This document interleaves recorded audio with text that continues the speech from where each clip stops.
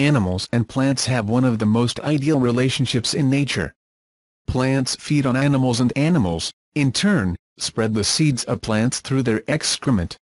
But when tree-climbing goats in southern Morocco eat the fruit of the argan tree, the seed is distributed in more or less the opposite way, according to new research by the Ecological Society of America.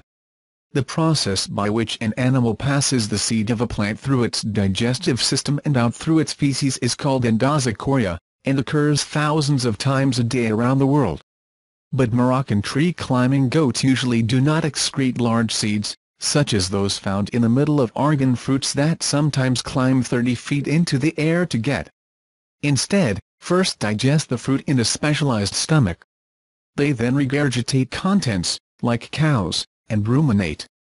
During this process, researchers discovered, the goats spit out the seeds, transporting them through the ground and giving new argan trees the opportunity to grow. Through laboratory tests they found that more than 70% of the seeds were still viable after this process.